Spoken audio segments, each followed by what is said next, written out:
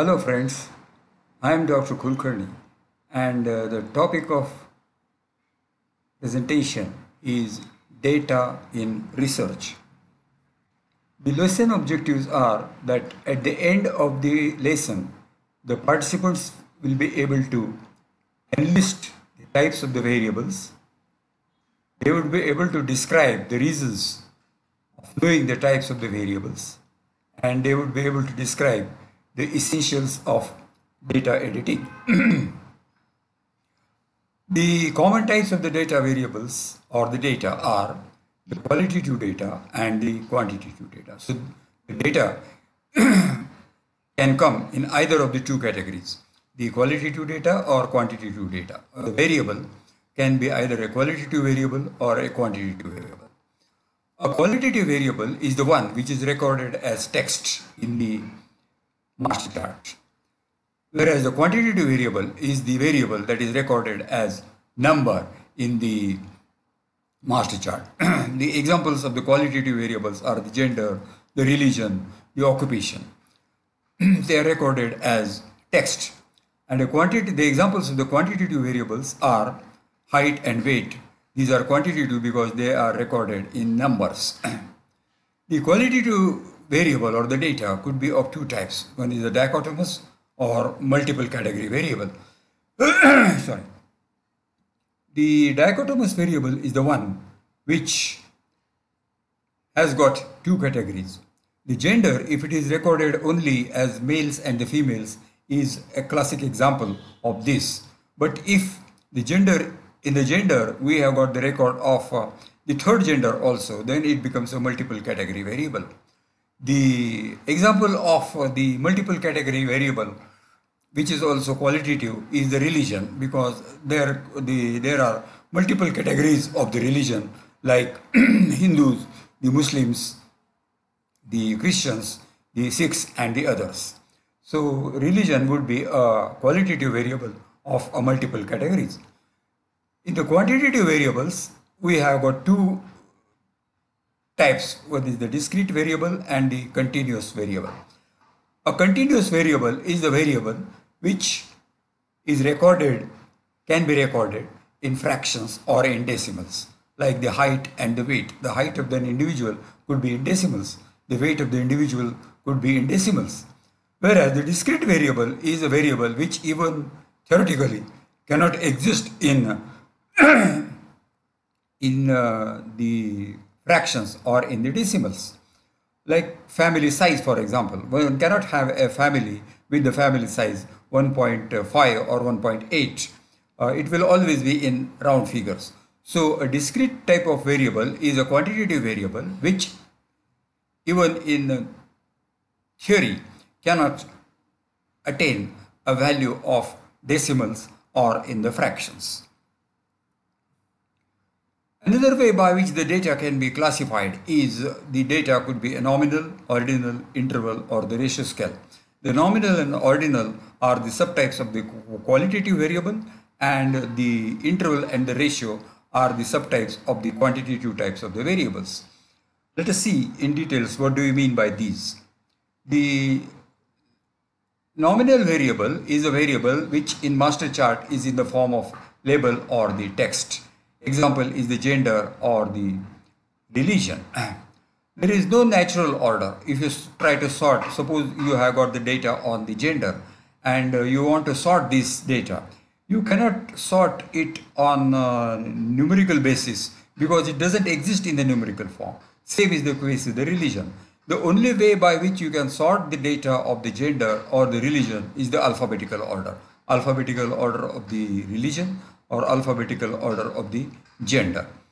There is no absolute zero because the data nominal scale is not recorded in numerical form. So the question of zero existing in the data doesn't arise.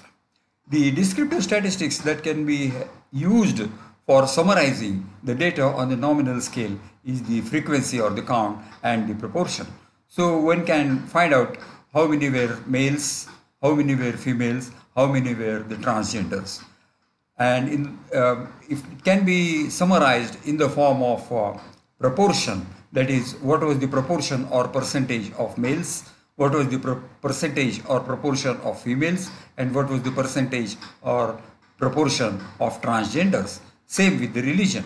So the descriptive statistics that can be useful in summarizing the nominal type of data is the frequency of the count and the proportion or percentage.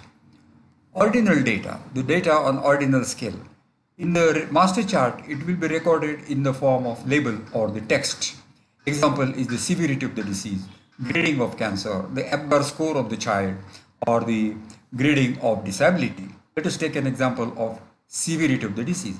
The severity of the disease could be mild, moderate, or severe, but it will be recorded in the form of text or the label. So it is an ordinal scale. And there is a natural order, that mild, moderate, and severe. The natural order is there.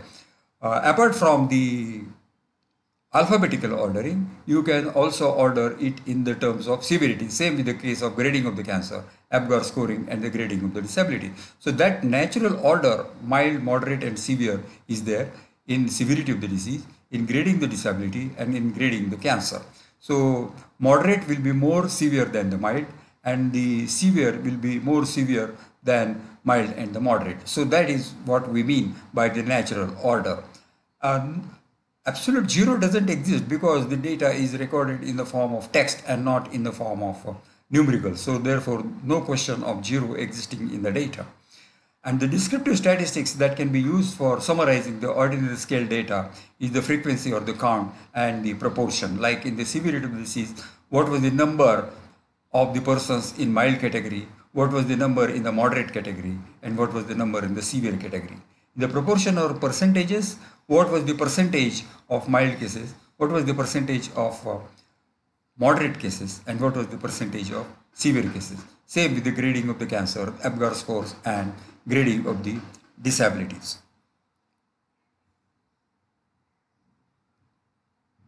The interval scale data is the data which in the master chart is recorded in the form of numbers or numericals. The negative values can exist in interval scale data. The negative values can exist. So absolute value is the value from where the measurement starts. So absolute zero doesn't exist because the values can start from a negative value. Therefore, the absolute value doesn't exist in interval scale data. This is because the negative values exist over here. The example is the environmental temperature, temperature which is recorded in degrees Fahrenheit. So environmental temperature can exist in negative values. It can exist in positive values also. So the values can start from a negative value, and that's why the absolute zero is absent in case of the interval scale data. And the statistics that can be used is in the form of median, mean, or standard deviation. So that is the summary statistics that can be used as the mean, median, or the standard deviation. Like in the environmental temperature, you have the data for several months and the several days. So we can find out what was the mean environmental temperature, what was the median environmental temperature, and what was the standard deviation of the temperatures recorded over that period of time. So that is the summary statistics that can be used for summarizing the interval scale of data, in which the negative values can exist and in which there is no absolute zero. The ratio scale data is the data which in master chart can be in the form of numbers.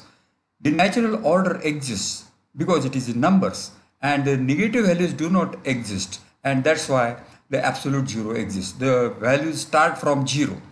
The values start from the zero, and that's because the negative values do not exist. So the absolute zero exists in this case, ratio scale.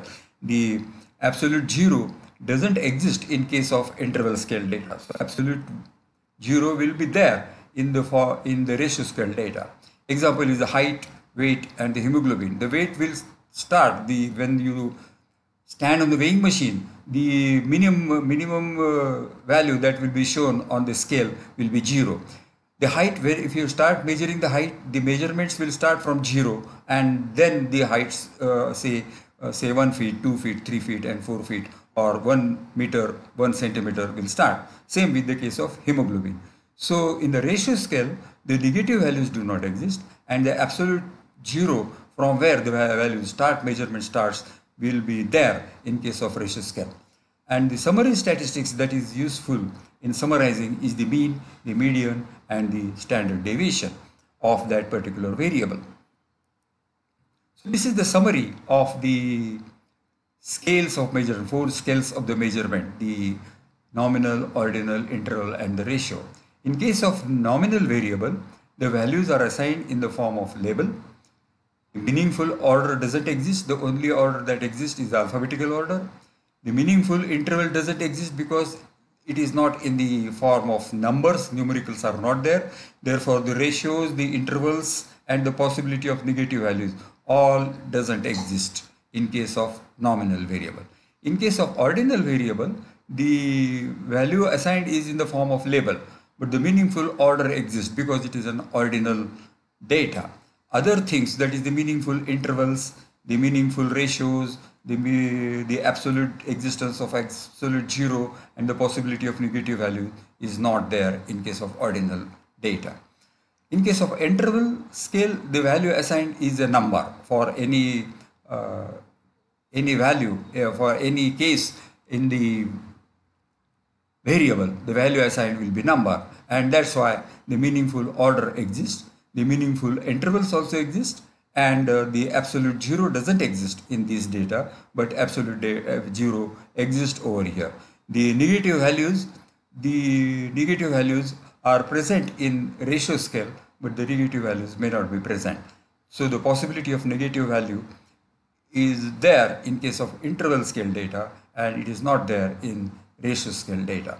So this is the summary of the characteristics of the nominal variable, ordinal variable, interval variable, and the ratio variable. The next question comes as to why we should know the scale of the measurement of a variable. The first reason is that the data presentation depends on the scale of the measurement of the variable. For example, if the data is on nominal scale, then the data can be presented in the form of simple bar chart. But if the variable is ratio scale, it will not be possible for us to present it on the simple bar chart. On the contrary, if the data is on ratio scale, it can be presented in the form of histogram. But the variable, if it is a nominal variable, it cannot be presented in the form of histogram. So the data presentation, type of data presentation depends on the scale of the measurement of the variable. Then the statistics permissible, we have shown that the permissible statistics for nominal scale is the frequency or the count and the proportion. Similarly, the permissible statistics for ordinal scale is also the frequency and the count. But the permissible statistics for interval scale and for the data on the ratio scale is the mean, the median, and the standard deviation, apart from other statistics. You cannot have the mean in case of the data on ordinal scale or the data on the nominal data on the ordinal scale. So the mean, median, and the standard deviation are for interval scale data and for the data on the ratio scale. So that's about the descriptive statistics permissible. Then the choice of the statistical test. In biostatistics, we apply various tests of the significance, and the choice of the statistical test of the significance will also be dependent on the type of the variable. For example, if it is a nominal and the ordinal variable, we can apply chi-square test and the test of difference between two proportions. These are the statistical tests that can be available or used if the data is on nominal or ordinal scale. But if the data is on interval or the ratio scale, because the descriptive statistics permissible is mean, standard deviation, and the variance, we can have correlation and the regression statistics. We can have difference in two means or the ANOVA are the tests that can be applied over here. So difference of two means and the ANOVA cannot be available or cannot be applied for the data on the nominal and ordinal scale. Similarly, the proportions and the chi-square test cannot be used for the data on the interval and the ratio scale. So one must know what is the type of the variable in order to make the appropriate choice of the test of the statistics or the test of the significance in the biostatistics. Then we should know about the elementary information on the data editing. The data editing includes the check for completeness, the check for the accuracy of the data, check for the illegal entries, the checks for the outliers, and the checks for the improbable entries. Now let us see what do we mean by the completeness. Completeness means one should not have the blanks in the data entry.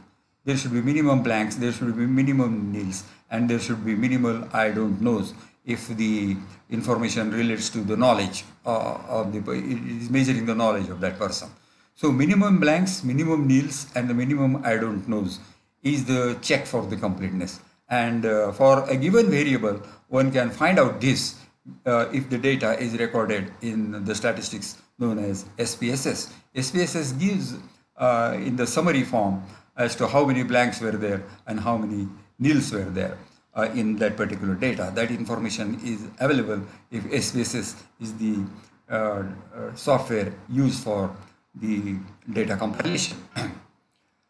Accuracy is the data that measures the quality or that gives you an idea about the quality of the data. So how accurately the data in each variable was checked.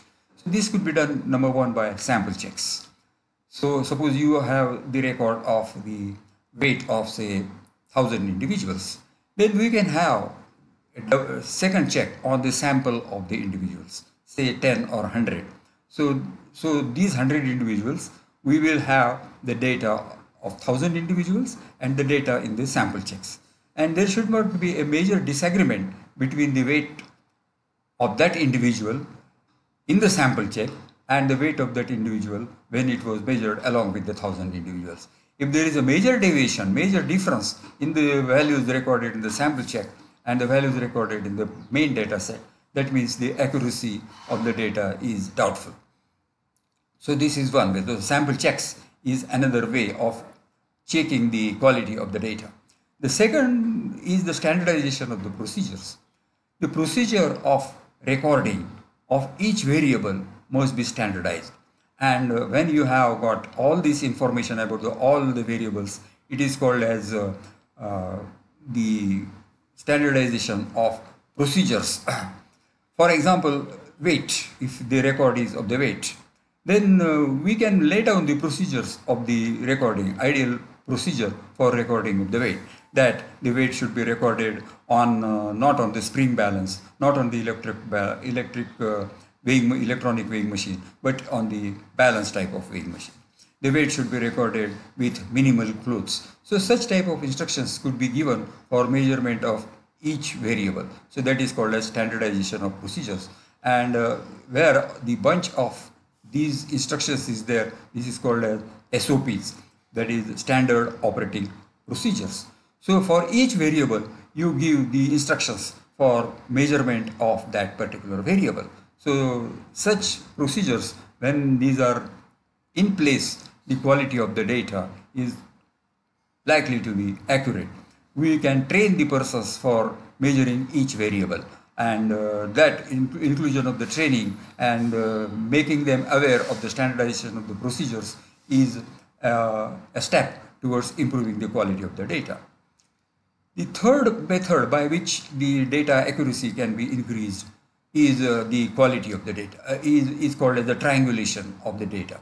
Triangulation is a procedure wherein a data about one variable is collected from more than two sources. So when the information or data about one variable is collected from more than one sources, it is called as data triangulation. For example, you want to collect the information about the date of birth or the age of the person. Age of the person can be ascertained from date of birth,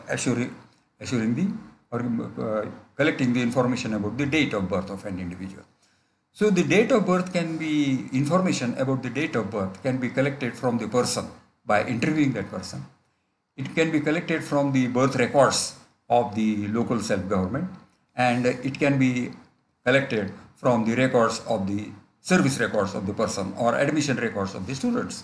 So these are the three sources from which the information about the date of birth can be collected. And if you collect the information from all these three sources, it is more than one source, and that's why it is called as data triangulation. So data triangulation will improve the accuracy or the quality of the data.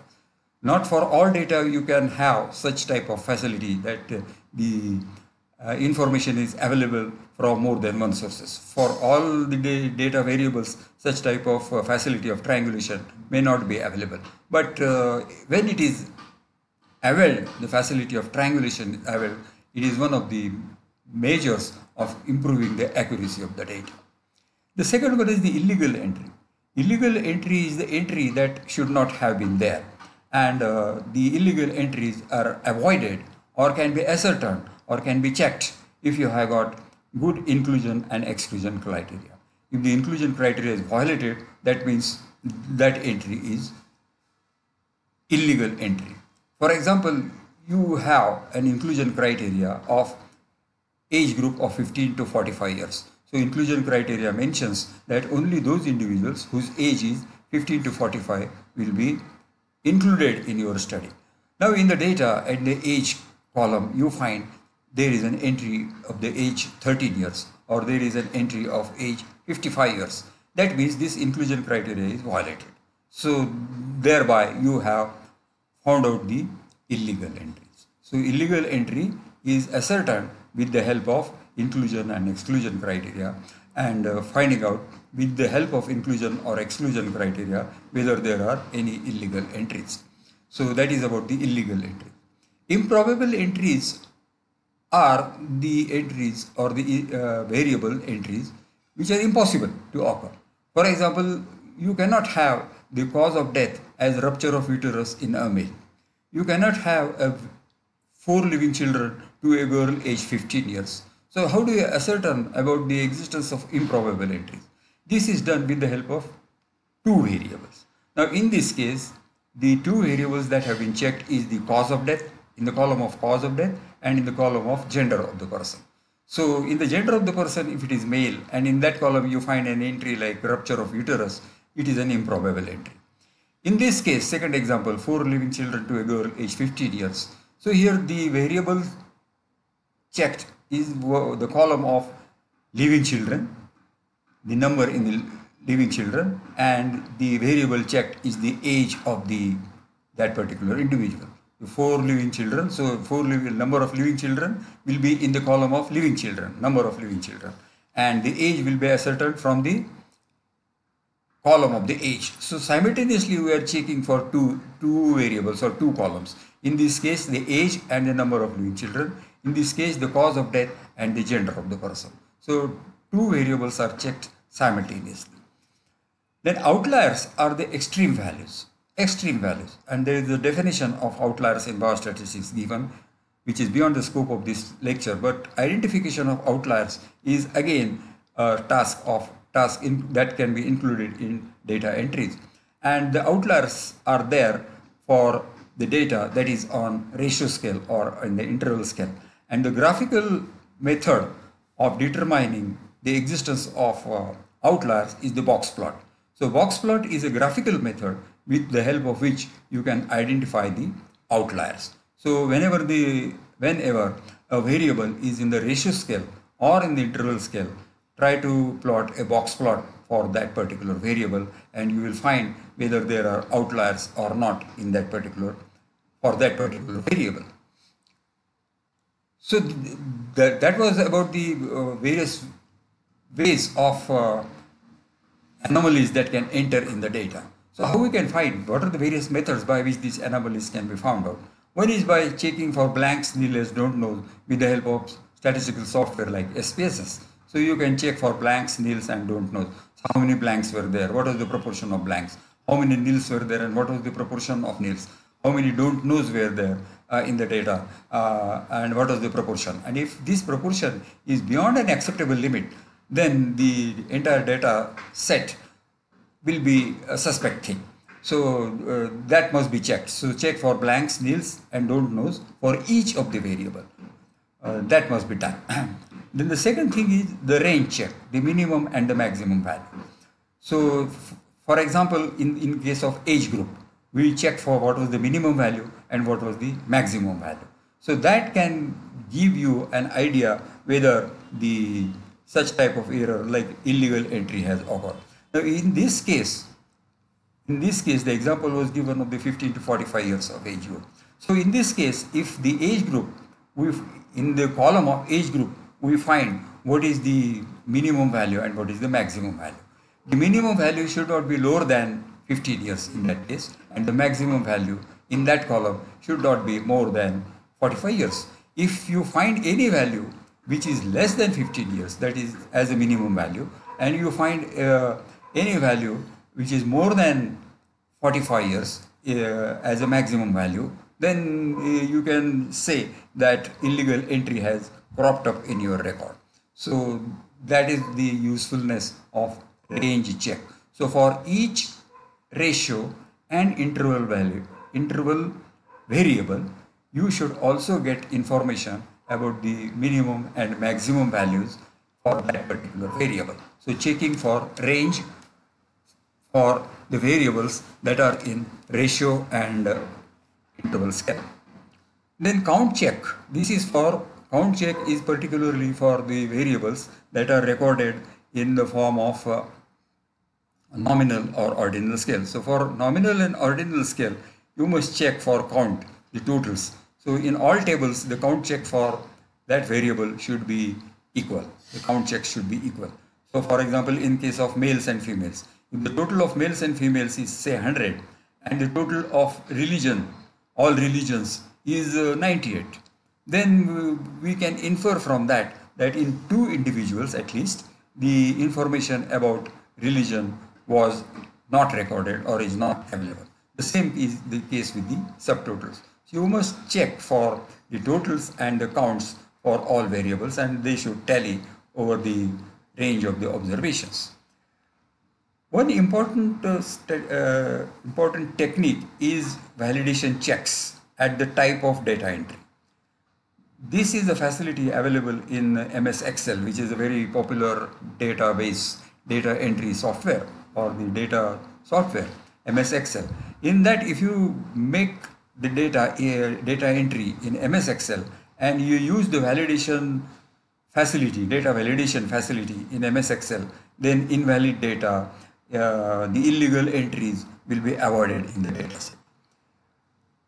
And the last one is the use of software. If the data involves large number of individuals, many variables are there, and you have to check for many variables simultaneously, then it is better to use the software so that you can have the checks, something like on improbable entries, you can have the check on the illegal entries. All these things can be incorporated in the software.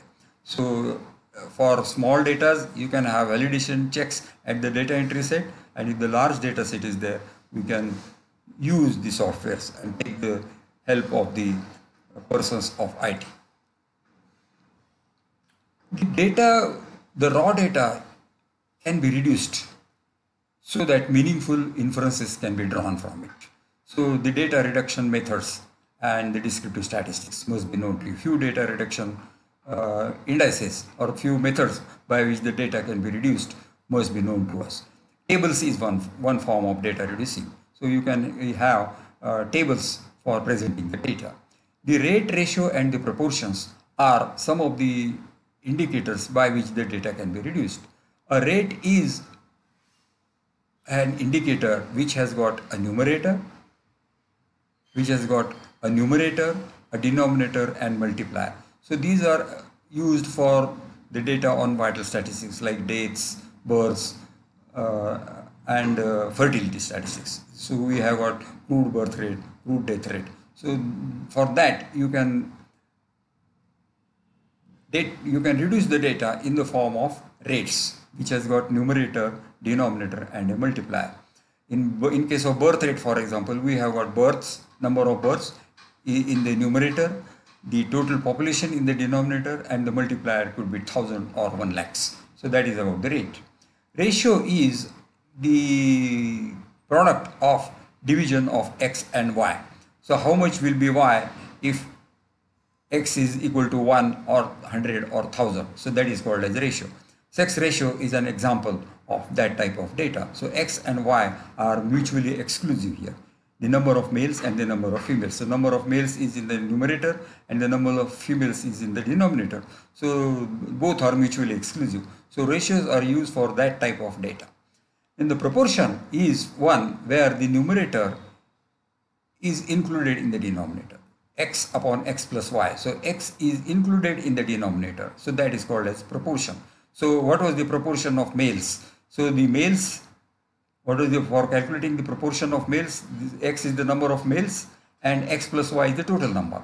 So x and x plus y, in x plus y, x is included. So whenever such thing occurs, it is called as proportion. In ratio, the numerator is not included in the denominator. In proportion, the numerator is included in the denominator.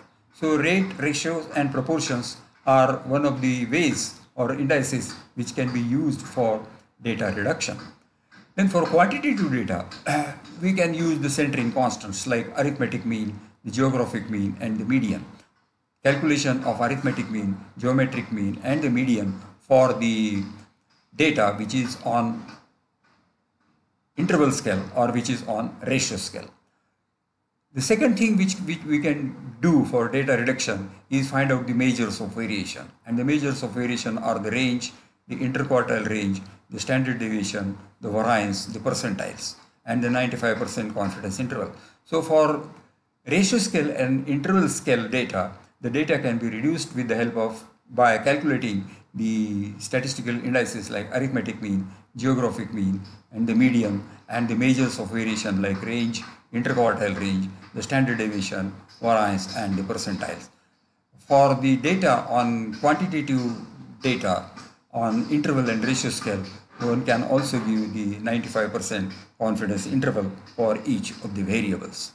So this finishes the presentation, and for further reading, you can refer to these two books which are written by me, The Basics of Research Methodology, which is published by Paras Medical Publisher, and it is available at this website. You can purchase these books online. The Basics of Biostatistics, this is in second edition written by me.